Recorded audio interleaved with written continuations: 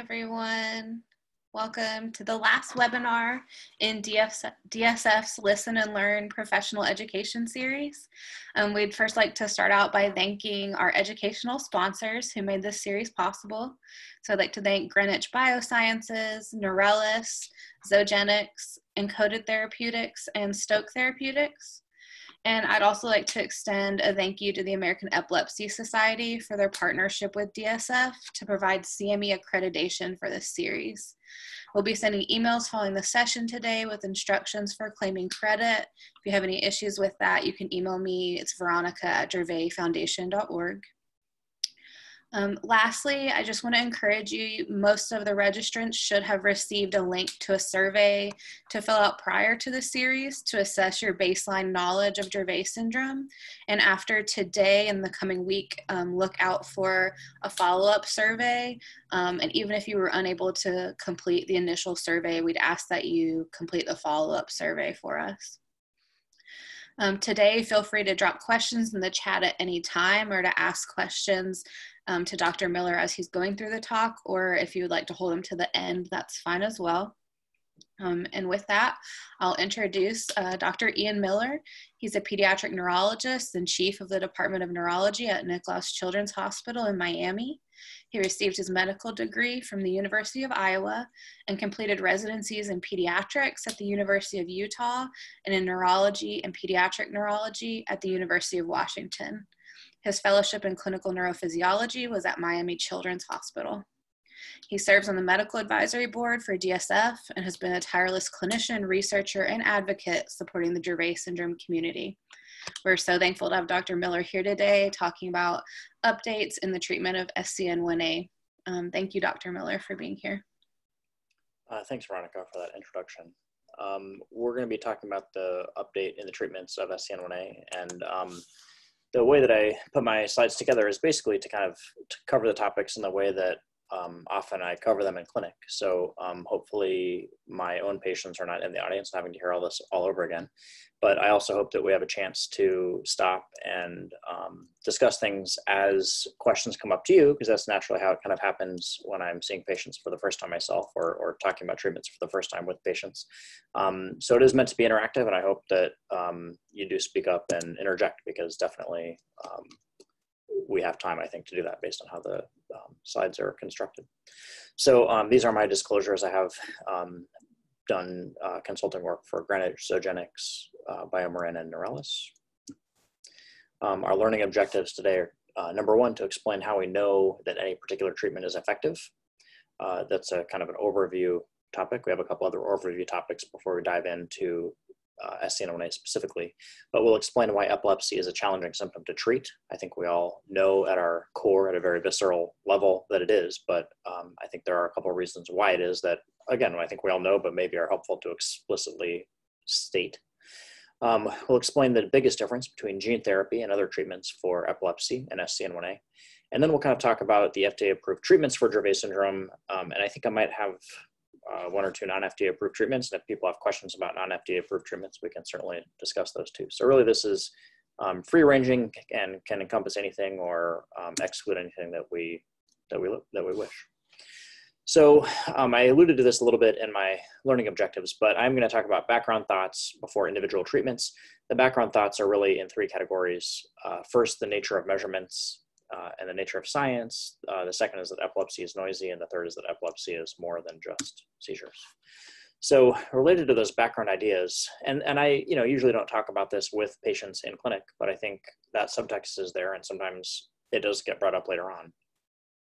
But measurement is necessary for science, right? We all know that. And I think it's sufficiently true that without measurement, there is no science. And one place where this gets a little bit lost in the lay press is you read about, oh, the coronavirus vaccination got approved and it expresses a protein, and the protein creates cellular immunity, and the cellular immunity makes this antibody, and the antibody is going to beat the infection. Well, that's all fine. And that certainly is true, and it makes sense, and it's all valid scientifically, but the real science is not in how the medicine works. It is in what is the impact on the disease. And if I'm going to get COVID, how much more mild are my symptoms? How much less oxygen am I going to need? And if I'm at risk of getting COVID, what is my percent chance reduced by if I get the vaccination? So measurement really is fundamental to anything that we want to do. And if we focus on the measurement, that's where the money is. And so that's what we'll try to do as we talk about these treatments. So we talked about the corollary. If measurement is not there, then really there's no science to be had, and we need to look for the measurement to understand where the science is. And I think this is such a profound idea that you can even prove things that are hard to believe or that even seem untrue. One example of this is the theory of relativity. You know, everybody who goes to the Wikipedia page and reads about Einstein's theory of relativity will have a big, long explanation about time slows down, and you know, it's all kinds of complicated things about how gravity and speed distort the perception of time.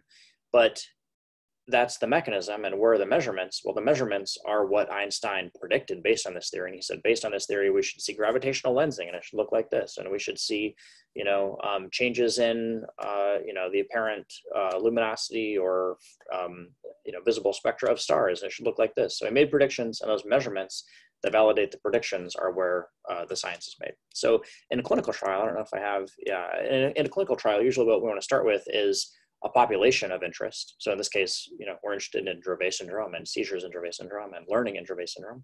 We're going to start with that population, and then we're going to define an intervention. So in kids that have Dravet syndrome, we're treated with fenfluramine, and then we're going to try to choose an outcome that is going to be modified by that treatment, or that we think is going to be modified by it. And in this case, we're going to look at convulsive seizures, for example, and the convulsive seizure frequency. So in patients that have Dravet syndrome that are treated with fenfluramine at a dose of X, Y, or Z, right? Because even that needs to be specified. What is the impact on seizure frequency? And if we're talking about that, that's a hardcore measurement, and that is really the highest level of science and data that we can get. Just to kind of make this point, I hope that this is visible to people, but this is a journal article about the effects of exercise for 5 years on all-cause mortality in older adults.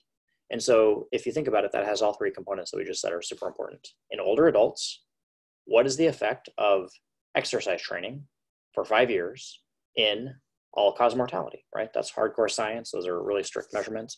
And this is small enough on my screen that I even have a hard time seeing it. But the interesting point is that it did not make any difference in all-cause mortality, right? So we all know that exercise is healthy for us, and we believe that. But what's interesting is that when measured this way in this population with this specific degree of exercise change, there was not a difference that was you know, measurable or demonstrable that was distinguishable from background variability within the populations. Interesting. So science is complicated, and if we do it right the first time, we're at low likelihood of being reversed by later discoveries. Any thoughts that people have about that, or questions that come up, especially as it relates to Dravet syndrome? Because I'd be happy to answer them if they do. These are kind of complicated topics, and hopefully it's not too oblique to what we're talking about. If not, we can go on and talk about all of the other things that are part of Dravet syndrome and SCN1A that don't have anything to do with epilepsy. Epilepsy is definitely the most visible part of our disease at times, right? It might not be if we're not having a seizure, but when we're having a seizure, oh my gosh, yeah, super visible. And this list, I'm sure, is not even close to being comprehensive, but the other big hardcore morbidities include things that are cognitive, behavioral, mood-related, sleep-related, motor-related, and posture-related, right? All of those for sure are affected by SCN1A and by Dravet syndrome, and are, you know, as important as the epilepsy, sometimes even more important, right? I think all parents that I talk to would be willing to trade good seizure control in order to get better cognition or normal cognition, right? If we had a choice between a normal cognition child with lots of seizures versus no seizures but mentally impaired, you know, that child is going to have a better chance at independence even if they're having seizures if their cognition is normal. So I think that's where most parents come down on things, and I think that might be a little bit counterintuitive to people who are just hearing about this for the first time, or who are new to it and haven't thought about it, but I think that's true. And then the last point that I wanted to make by way of overview is observing the fact that epilepsy is a super noisy symptom. And this is obvious in some ways, but I think the impacts can be a little bit subtle. And when I say subtle, what I mean is that it impacts how frequently you can change your medicines, right? If you get your seizure control down to 1 seizure a month, like if you were having 10 a day, that's an awesome improvement, right? But if you get it down to 1 a month and you have this big, awesome improvement and you're happy with that, that's great as far as it goes. But now we're in the position where we can't really tweak the medicines that quickly, because if we have 1 seizure a month, we can't really change the meds every month because we're only expecting to have 1. We kind of need to expect 2 or 3 seizures probably in that time frame in order to really think that we're making a difference. So the better your seizure control is, the harder it is to adjust the medicines and know for sure that you're doing the right thing and that what you think is going on in terms of, oh, that helped or oh, that hurt, actually is. As a result, that phenomenon and the noisiness of epilepsy leads to frustration, it leads to uncertainty, it leads to anxiety, and it almost leads to kind of like this superstition phenomenon where, and I think we've all been there, and I hope this doesn't sound judgmental or condescending or anything else, because, oh my gosh, I'm not talking about only patients, I'm talking about doctors also. We see connections that aren't there as well. But, you know, the human brain is so good at drawing connections between events that when 2 kind of unlikely things happen together, we think, that has to be something meaningful. That can't be just a coincidence that my child had Doritos and then they had a seizure, right? They never get Doritos because that's like a super extreme treat for them. They have a seizure only once a month. And when I give Doritos and they have a seizure right after, twice, that isn't just coincidence. Even once, right? If it's a rare enough thing, might make you think, okay, this is cause and effect. But very, very often we later learn with experience and time and seeing that same association and having an opportunity to observe it again. We give them Doritos and do they have a seizure? No, they didn't have a seizure that time. Well, that's kind of weird. And then we give them Doritos again and they don't have a seizure. So at this point, we have like a couple of experiences and a couple of data points where it did or it seemed to. We have a couple of data points where it seemed not to. What do you do and how do you reconcile all of that? It's crazy, right? It's just impossible to remain sane. And that quality to me is reminiscent of kind of a superstition where you draw a spurious association. You say, oh, a black cat crossed my path and then my day was rotten. So that must mean that a black cat crossing my path is a bad omen and it has bad connotations for me in terms of my luck or whatever. That's kind of what it comes out as and manifests as with epilepsy, I think. So it's not surprising that we get frustrated, uncertain, and feel anxious about these things. And let's be honest, I mean, 2020 is a pretty frustrating and uncertain and anxious time. So it's not easy at any circumstance. And I think in 2020 just made our job a whole lot harder.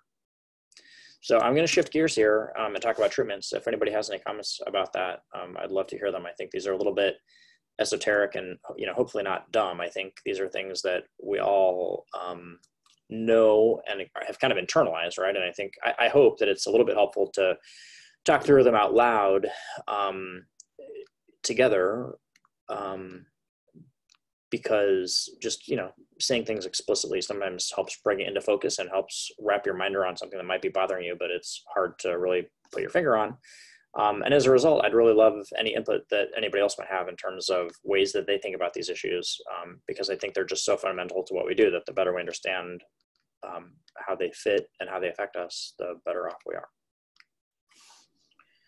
There's no questions in the chat, Ian, but I had a comment that I'd love to hear more.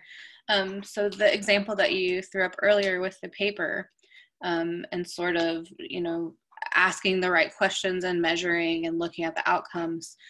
I guess one thing that came to mind for me was that you can still, I don't know if I want to say choose the wrong outcome, but maybe you're still having an effect. Maybe you're still having an effect in that example on mortality, but maybe you need to look at, you know, mortality related to cardiac issues or things like that. And so I think that's something in theme with how you're bringing up, it's more than just seizures. It's so many of these other outcomes that become increasingly more difficult to measure. But I think that's something we want to move more towards, right? Especially as we find meds that control seizures better. But like you were saying, you're still having one seizure a month, you'd still like to see that gone, but how do we measure that more precisely? So I guess Yeah. it's more a comment than a question, but. No, I think that's absolutely spot on, and is a great point. I think these things are so fundamental that there are a million different directions that you can go in. And I'd love to explore that just for a little bit, if that's, okay with the folks who have taken time out of their day to log on. The way that I see that relate in a major way to where the Dravet community and the Dravet Syndrome Foundation and all of the allies that we have, and trying to help us move the ball forward, relates to which outcomes are the right ones for us to choose for our kids, right? Like, and I hear some frustration, honestly, not as much as people, I think, probably feel, and not as much probably as they deserve to feel, about the fact that all of our outcomes are always seizures, right? Okay, well, fenfluramine improves seizures, Epidiolex improves seizures, nasal diazepam stops seizures, and seizure. Why don't I have outcomes about anything else? Especially when you just told me, Dr. Miller, that seizures are not the most important thing, cognition is, right? That's a totally valid point. And the reason is simply due to practicality. As noisy as epilepsy is, cognition is noisy also. And that's not noisy because your cognition fluctuates. It's noisy because your effort fluctuates, right? And cognition and our measurements of cognition are so dependent on effort. So if you get a hungry kid, if you get a crabby kid, if you get a unmotivated kid, their performance on those metrics is just going to nosedive. And so your measurement of their performance is noisy. It's, taking the same test on a different day might give you different results, right?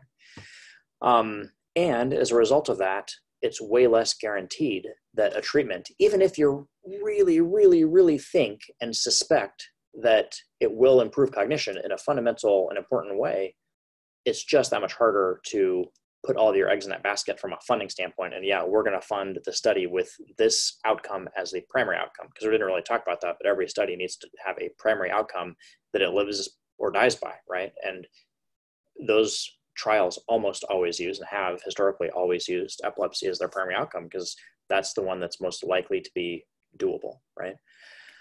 The other thing about cognition, which is just so hard to understand and appreciate the scope of the truth of the statement, is the fact that the brain is hard to measure, and I think what makes this the clearest is that we need to measure these kids, some of whom are, kind of infantile in their abilities.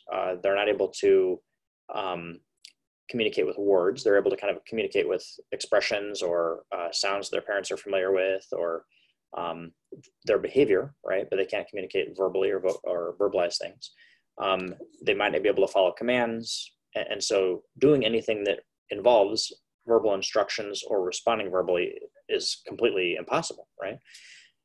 So think about how those scores are going to look, even if they have cognitive abilities that might be preserved somewhere else, versus kids who are minimally affected and essentially are, at grade level or close to it. The gulf between those is just ginormous. So it's kind of like trying to measure the distance between the sun and Pluto on the same yardstick that you're using to measure between atoms. Like you can't have one yardstick that's going to do both. And that's how hard the brain is, because of how multidimensional and profoundly different in, power that it can be. So yeah, those are some great points you alluded to. And I hope I haven't butchered your point in terms of thinking about them a little bit farther out. Okay, any other comments? Great, we have a comment here in the chat box. The comment is, my experience as a grandfather of a Dravet child is that we look to find the best polytherapy for seizure reduction and address the other comorbidities through PT, OT, and speech therapy. And of course, every child is an N of 1. Yeah, and I think that's absolutely true. I think neurologists are definitely guilty of fixating on the epilepsy piece, not because we think that's the most important, but because that's the one thing we have a lever that really is connected to it. You know what I mean? That same lever is less directly connected to cognition and behavior and mood, but for sure it is, right? I mean, if we get unlucky and we choose the levetiracetam lever or whatever and really crank on it, we might see some major irritability or mood or behavior side effects, in which case we think, oh my gosh, we really went too far on that one, and try to pull it back. But we focus on epilepsy because that's the one thing that we have the best chance of helping. And You know, even I think the therapies that can be extremely useful and that we try to maximize as much as possible aren't nearly as profound as the medicines can be on their target symptom, I guess. Yeah, so thanks for that comment from the audience. Okay, so with that, we'll kind of shift gears into treatments, and I'd love it if people have comments or experiences that they want to share with us as we talk about these, but I did want to mention that there is no formal algorithm. There is something that looks like a formal algorithm that Dr. Worrell, who is just a tireless scholar and you know, advocate for kids that have Dravet syndrome, put together with the help of her collaborators, but it was the North American Consensus Panel on the Treatment of Dravet syndrome. And they did a really nice job summarizing actual practice in this paper that they published in 2017. And if you can read that, again, I hope that you can. I have it kind of in a windowed view on my monitor, so it's smaller. But basically, valproic acid or clobazam is at the top, and it was the first choice for the people that they surveyed. And then the second line was the addition of stiripentol or topiramate or the ketogenic diet. And importantly, this all predates Epidiolex and Fintepla and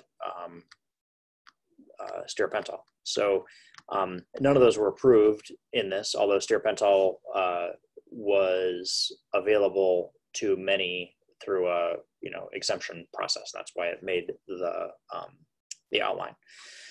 I think this slide really is where we need to go back to what we said earlier about the science, right? This is not science at all. This is simply a survey of doctors and what they do in the absence of science. Okay, this is kind of like ignorance trying to make itself a little bit less ignorant, but not by doing science, by just kind of comparing notes and comparing anecdotes. So this is an awesome first step, and I do not mean to disparage Dr. Worrell's work at all, because this is a phenomenal first step.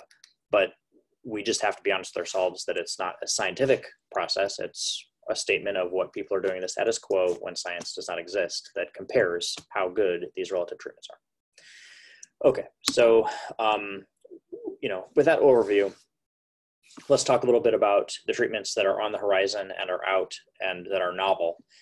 The first one I think that just has to be discussed first is genetic therapy. And we can talk about any of these elements. I think these are just like one slide at a time. Let me look really quick on my preview to see.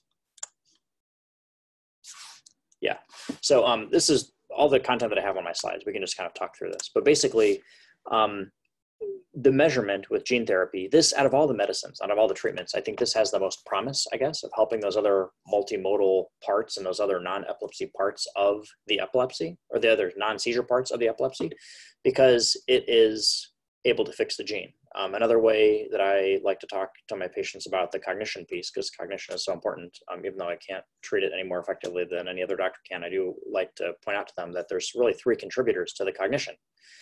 The first major contributor is the seizures. And when the seizures are just so relentless, especially early on, and you have a major hit in cognition about the same time, it's a normal assumption to think, okay, the seizures are the reason the cognition is impacted, right? I mean, that just is intuitive and common sense.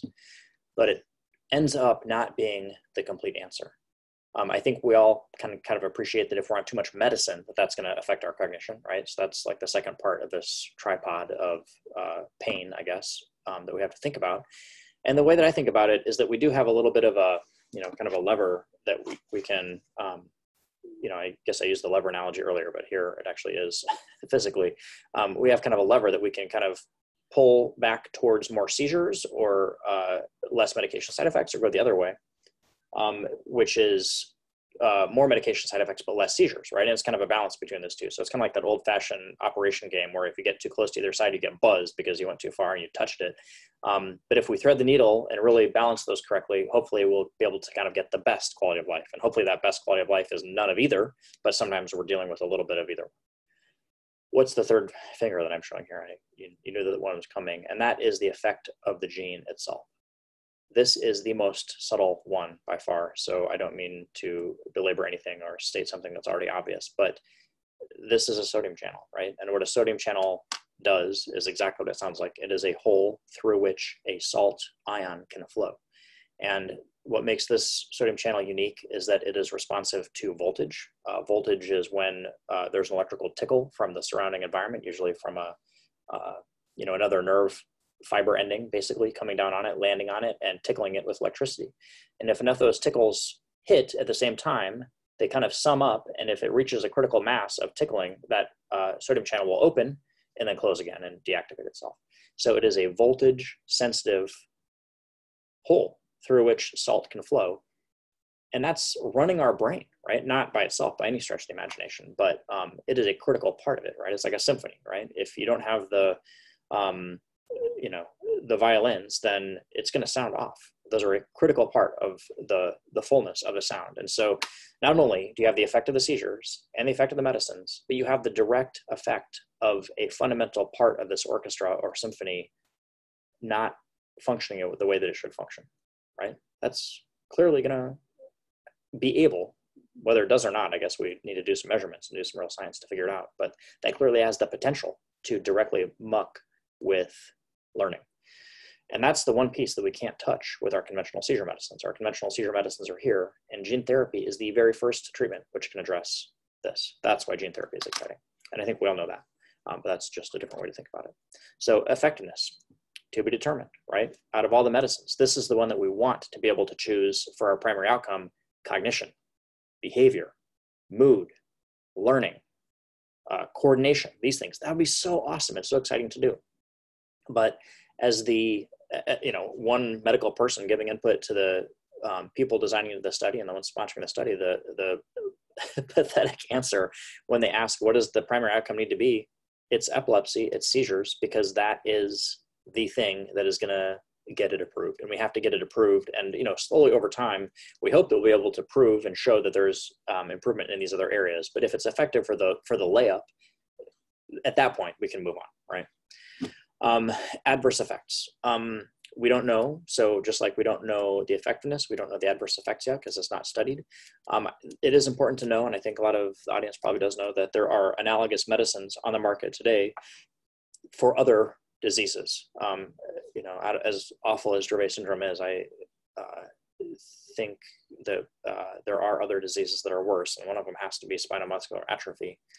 Spinal muscular atrophy is when your nerves that power your muscles just spontaneously die in infancy. And these babies who are born with it are very floppy at birth, and they only get weaker. They get so weak that they can't even move their chest wall to breathe. It's just awful. And it's fatal uniformly in the first year of life. No infant can survive it. And so this was the very first disease in which this strategy of kind of an oligonucleotide being introduced with an intrathecal injection was done, and it was effective, right? So we know that in theory, in concept, that study worked, that science worked. Their outcome was survival. That's like a hardcore endpoint, right? You're making these kids live when they otherwise would not have. Using a oligonucleotide. What that means is a short fragment that's kind of like the cap or the lid of the DNA that exactly fits their gene. Well, why can't we rearrange that sequence into the SCN1A gene instead of the SMN gene and have it help our kids? Well, it turns out we might be able to, and this is our chance to prove it.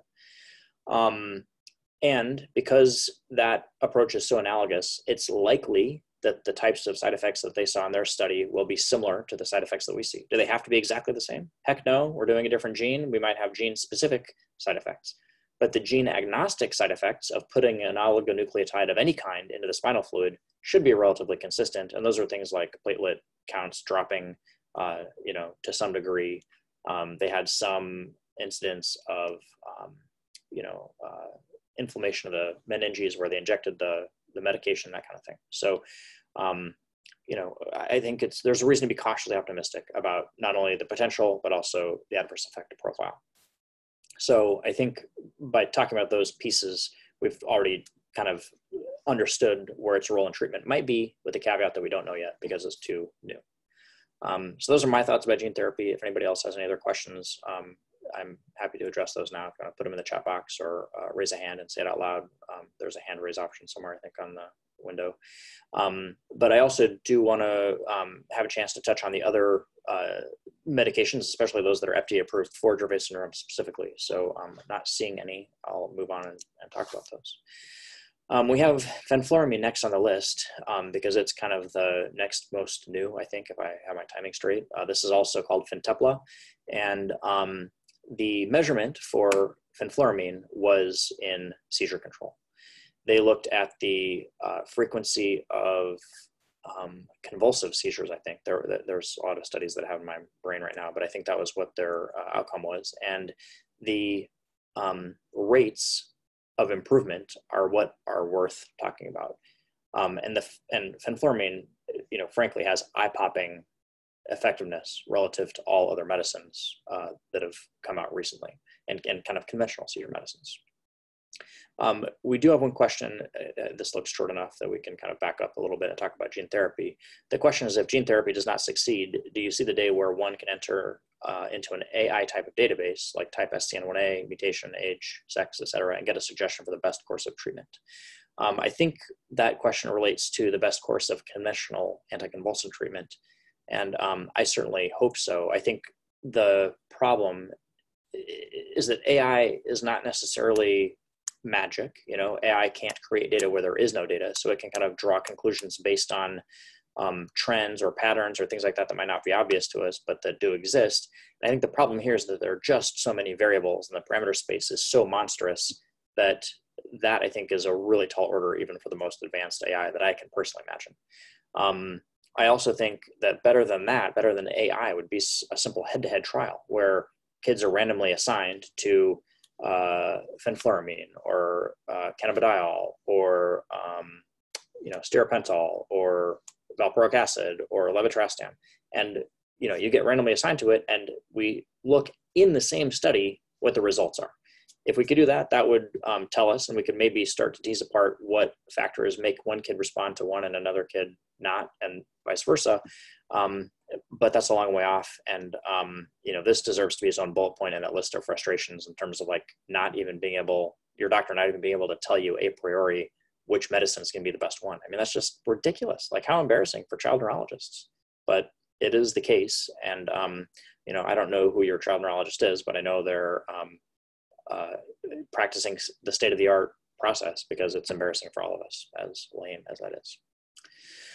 Okay, so shifting gears back to fenfluramine, we're looking at the primary outcome being the frequency of convulsive seizures, and I already stated that I think it's kind of eye-popping in its effectiveness relative to conventional medicines. Once you're 3, 4, 5 medicines deep, meaning that you've tried one, it didn't work, tried a second, you're still having seizures, tried a third, you're still having seizures, and it may have helped, right? But still having seizures is the key part, right? It's not 100% gone, you're not free of seizures. The chance of the 4th and the 5th and the 6th medicine really hitting a home run is just, really low, like less than 1%.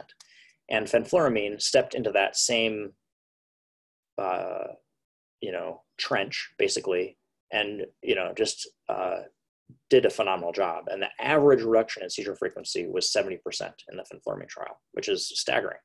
Not only was there a 70% average reduction in seizures, meaning that some kids don't have a 70% reduction and some kids do better, right? That's the really incredible part. And enough kids did better that of the kids that entered into the treatment trial, 10% were actually seizure-free for the duration of the treatment trial, which is, I think, 12 weeks or 16 weeks for that particular study. That is incredible. So, the most exciting therapy in terms of the effect size to me is on the horizon, and it's gene therapy. The second most exciting therapy in terms of the impact that it can have on your child is fenfluramine. The adverse effect profile is quite good with a little bit of an asterisk. Quite good means that it's not sedating, which is awesome, or hasn't been in my experience. I think every seizure medicine has some incidence of somnolence or sedation or whatever, and in the single digits or double digits, low double digits, but not overtly so. And the asterisk is the fact that there is a known history of fenfluramine. Fenfluramine was used in the 1990s for weight loss, and it was used in a combination treatment where there was fenfluramine, which is what we're talking about today, and phentermine, which has no known role in the treatment of epilepsy. It was used in weight loss. Those two medications, when taken together, did cause thickening of the heart valve, and that's a permanent side effect that can be life-threatening if it's not noticed early, and it might even need surgery if you do notice it early, but not early enough. Like, that's a huge issue, right? So thickening of the heart valve is the boogeyman in the fenfluramine trial. We know that this happened in adults who took both medicines. In kids that took only fenfluramine for epilepsy, there was a Belgian cohort that was kind of open label, done by a single practitioner, not in the setting of a clinical trial, but just in clinical practice. And he treated his patients for over a decade and did not have any of about 20 patients develop this side effect. That's his report, and we're just taking his experience at face value, which I think is reasonable to do. In a more rigorous way, the kids in this trial were monitored basically every 3 months for heart valve changes, and none were seen. So at this point, about 300 or so kids have been in the trials, and thousands of echocardiograms have been done, and there's been no thickening of the heart valve at all. Does that mean you cannot have heart valve thickening? No. You could do 1 billion heart echoes and not have any thickening, and the billionth and 1th might have heart valve thickening for the first time. So obviously, the fact that we haven't seen it yet does not mean it cannot happen, but every single patient and every single echocardiogram that gets done is just one more data point that makes us feel a little bit more relaxed. And kind of like when you have a good seizure streak going and you're hoping you're finally to the point where you're going to be seizure free over the long term, you know, one more day doesn't get you there, but it makes you feel a teeny tiny bit better. This is kind of the same place. So that's fenfluramine. That's why we're excited about it. I think with seizure control, you can definitely see the impact that these 3 things have on cognition. I think the effect of the gene on cognition is just giant. But I do have kids that still have the gene and all of the problems that it causes directly, but are now having awesome seizure control, right? So I've kind of buried the needle with 0 seizures and really minimal side effects. And there's a mom who comes to my office and, basically cries every visit because her daughter is remembering things and, mentioning things that her mom never thought she could possibly retain because her seizure control was so poor at that point in her life. And she's just moved to tears by the, profound improvement that her daughter has had due to fenfluramine. So we have a question related to fenfluramine, and if any of you guys have other questions, please post them now because we're going to be shifting gears in a second. But the question is based on Zogenix's rollout of only 300 patients on commercial drug at the end of September. It appears the REMS requirement, I think, for baseline echo is slowing uptake or access, and what are my thoughts? I do think that the REMS requirement for a baseline echo is slowing uptake. I have a handful of patients that really want to start it, but just can't bring themselves to go to the echo lab and get the echo done in this setting of, crazy COVID-19. Do I think that was the wrong call by the FDA? I don't know. I don't necessarily think so. I think it's absolutely critical that we make decisions based on the best interest of the child and what's safe. And I think that an echo is safer than rolling the dice in a drug that's only been tried in 300 patients so far and might have this really catastrophic side effect. I think the timing is poor. I don't know that it's the best thing given COVID-19, but I certainly don't fault them for having made that call back then. Do I think it should be waived or suspended in some way? Man, I really don't know. There's like so much else. I think it should kind of be left up to the patient and the doctor. I would trust my colleagues to make this decision because I know that they care a lot about the kids that they take care of, more than I trust the FDA. And in an ideal world, the FDA wouldn't have to step in because the doctors will all be doing the right thing. But there are doctors out there that just don't know that it's an issue, and so they're not being careful enough and might not, get the echo when they need it. But good question. I hope that answers it. Okay, so without seeing any other questions, I'll move on to cannabidiol. There's lots of formulations of cannabidiol, but the one that we use exclusively in our facility is Epidiolex because it is a pharmaceutical formulation and doesn't have the batch-to-batch inconsistencies and unknowns, I guess, of the other non-cannabidiol cannabinoids. I don't want to get caught up a whole lot in the pharmacology about that unless there are people in the audience who really want to discuss it, but I do want to focus on the measurement and the effectiveness and the adverse effects. The measurement in cannabidiol has been done now 4 times, actually 5, I think. There's 2 studies in LGS, 2 studies in Dravet, and 1 study in tuberous sclerosis. All of them have been remarkably consistent, so they're not identical, and I'm going to take a 5 percentage point liberty, I think, in talking about these numbers, but I'm going to kind of aggregate them and talk about them in broad strokes because they're not that different. They did vary, though, in terms of what kinds of seizures were measured. In Lennox-Gastaut syndrome, they measured drop seizures. In Dravet syndrome, they measured convulsive seizures. And in tuberous sclerosis, they measured TS-related seizures, which would basically be any kind of seizure that happens in tuberous sclerosis, a large portion of which are complex partial seizures. So you get some sense from the 5 studies that have been done that there's not a huge impact related to what kind of seizure is it, which is kind of nice. We don't have to get caught up in that. And I guess, to the other audience members' question, that's a factor that we can't use to inform our AI system. But I guess I'm happy not to have to think about it if it helps everybody, right? So those are what was measured in each individual cohort, and the effectiveness within that outcome for each cohort was basically highly, highly consistent, approximately 40% improvement in seizure frequency. Okay, and if you recall back to the fenfluramine example, that was a 70% improvement in seizure frequency. This is a 40% improvement in seizure frequency. It's not fair to either medication to compare those back to back like that, because it's not the same study. There's differences in time. There's all kinds of differences in the inclusion-exclusion criteria that were used. So it is not a valid head-to-head comparison, but at the same time, it's the best we have. So I'll just apologize and do it anyway, with all the caveats that that come with it, and more to kind of help reinforce and just frame your thoughts around this idea and emphasize the fact that the numbers matter more than anything else.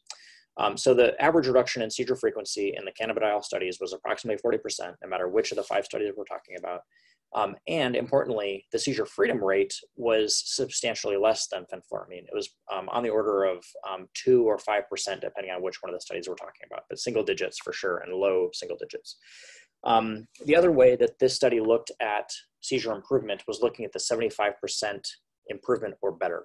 So if you say, look, seizure freedom is too much to hope for, 40% is too lame to talk about, tell me the number of patients that really responded well, that had a life-changing or a substantive improvement enough that they're going to tell their friends and family about it and be happy about it and kind of like feel warmly inside about the medicine. How many of those were there? And that depends on where you put that threshold, right? But if you say that that threshold is a 75% improvement in seizures, well, then I can answer that question because the data has been published and is available. And about a quarter of the patients had a 75% improvement in their seizures. So hopefully that gives us a sense of scale and improvement and whatever related to cannabidiol. The adverse effects of cannabidiol are definitely well known, and I'm super grateful that the clinical trial was done, not only because now we know that it works for epilepsy, but also we have some sense of what the adverse effects are. The biggest adverse effect is an increase in the ALT and AST. It's definitely manageable, but the labs definitely need to be measured, and it's a pain in the neck that we have to, and is unfortunate. I haven't had any patients really get into trouble, but I do have colleagues that, had a little bit of a scare, and, thankfully the patients did okay when the medicines were lowered afterwards. It can be sedating, but most often the sedation is caused by an interaction with clobazam. Clobazam really is bumped up a lot with Epidiolex, and therefore, if you see sedation, that's the first thing you want to do is lower it. And it does have a little bit of sedating ability itself.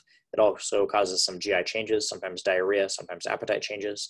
And I think related to the clobazam interaction, there is an increased risk of infection, which I think is probably related to pneumonia and aspiration pneumonia, because it blunts your oropharyngeal coordination, and it makes you drool more, and it makes you have a harder time clearing your oral secretions, and therefore you get aspiration and you might get a pneumonia from that.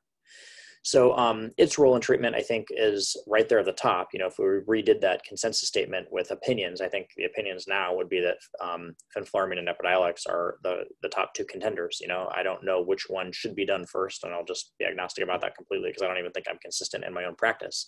It really depends on whether you're valuing the immediate start, because cannabidiol, I think, can be a little bit faster.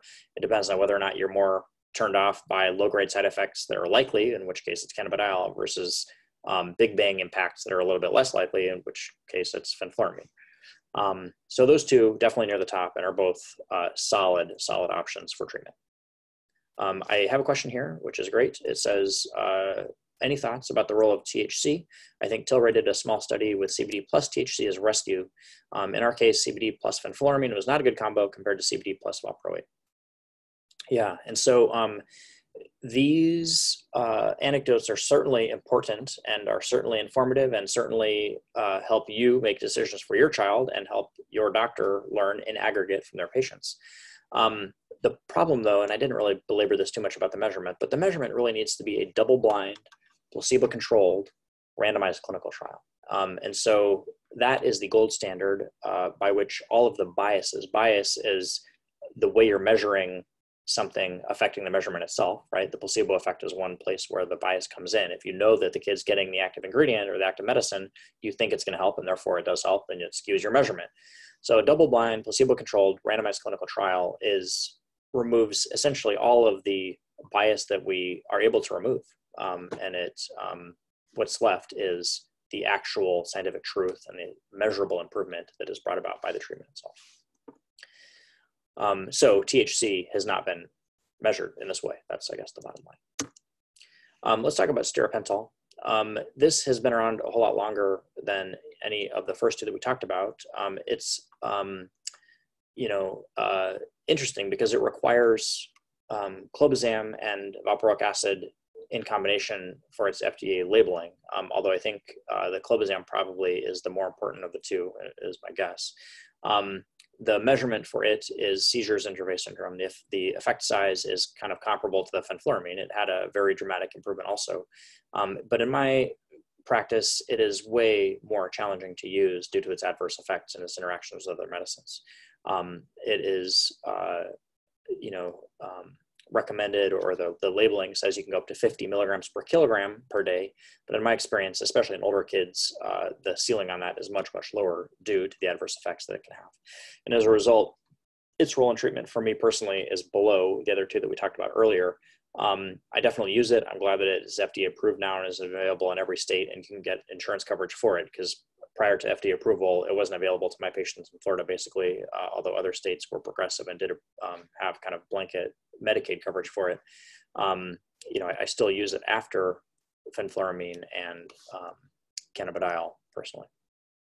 I'm ready to go kind of quickly. I think this might be, there's a handful more, yeah. So I think we've covered the meat of what we really want to talk about, which were the novel and exciting ones. But I do want to talk about bromide briefly, because I do get questions about this from other families and other providers.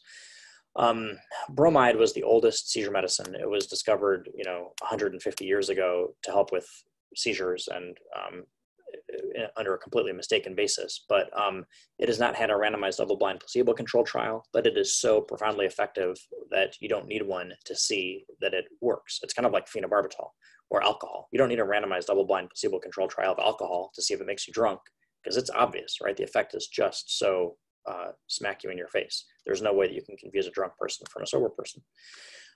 That is how effective bromide can be. However, in the interest of full disclosure, the measurement and the effectiveness is not scientific the way that we would like it to be in 2020. And as a result, it's not FDA approved.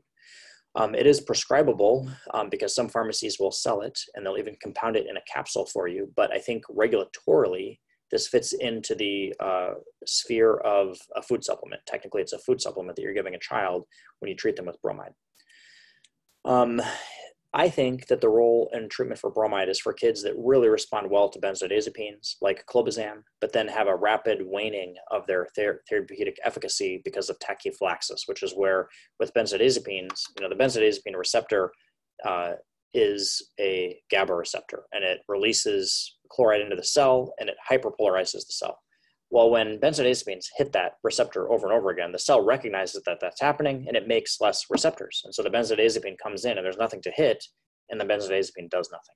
And not nothing literally, because there's some there, but instead of having 1 billion, you have 500 million. And so the effect of the benzodiazepines is smaller. When that happens, the effectiveness to fight seizures wanes, but for some unfair reason, we still have the same number of side effects in my experience. And so now you have none of your cake and you're just unhappy. Bromide, I think, steps into that role because there is no bromide receptor. It is also hyperpolarizing the cell membrane the way that the GABA receptor would using chloride, but there is no receptor involved. It just directly changes the resting membrane potential because it's an ion. And by doing that, it helps the kids that responded well to the benzodiazepines, but it doesn't have that wearing off phenomenon that not only benzodiazepines do, but also phenobarbital, which is kind of thought of as a more effective, more powerful GABAergic medication. That's, I think, true, but bromide, I think, is more powerful than either of them because it has staying power. So the things about bromide that are important to know in terms of adverse effects, number one, it can cause acne.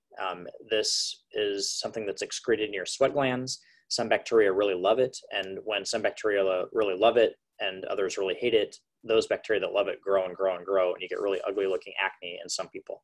In my experience, this tends to be adolescents who are prone to acne anyway, but it can get really bad. In younger kids, they tend not to get it, I think, because they're not sweating in the same way. Another side effect of bromide is that it can make your chloride level shoot up through the roof. And this is such a dramatic effect that if you go to the emergency room and have your chloride level measured, why would you? Well, because it's part of the basic electrolyte panel that is always measured essentially when a person has a seizure. The doctor comes in and looks white as a sheet and terrified because the chloride level is through the roof. And we never see this in medicine. They don't have no idea what's causing it or why it is or what it means, but they're afraid that the person's going to just, die from it because it's just so extreme, which is a good thing to be afraid of. Luckily, in this case, it's an artifact of the way that the laboratory measures the bromide, and it's not even real. The bromide shows up as chloride, the machine counts it based on its molecular weight, and it gets more weight than it should, and therefore it looks high when in actual fact the chloride level is fine. I think the last thing about bromide that's super important to know is that the half-life is so long, you just can't make changes in the dose of the bromide sooner than every 2 weeks or every 6 weeks, because the half-life is a week and a half or 2 weeks long. So if you wait 3 half-lives, that's really necessary to make sure that you don't overdo it and end up with a higher dose of bromide than you expected. So I think that covers adverse effects. We talked about estradiol treatment for kids that respond to benzos, but then have tachyphylaxis and have it wear off.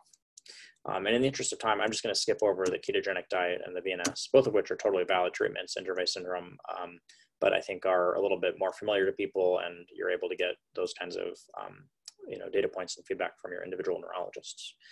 So with that, I just thank you for your attention and time. I know that taking an hour of your day in the middle of pandemic to spend it on more Zoom isn't what anybody looks forward to. So I really appreciate your interest and your willingness to come today. Thank you so much, Dr. Miller. I think that was great that we had questions sort of interspersed throughout. If anyone else has another question before we wrap up, that'd be fantastic. Go ahead and drop it in or ask it yourself. And then remember that this is the last in our live sessions, but these are all going to be housed on the DSF website. You can register to see any of the 7 different webinars in this series. We've just really enjoyed all of our medical advisory board coming to speak to the community about all these really important topics. So thank you so much, Dr. Miller. My pleasure. Thank you. Thanks.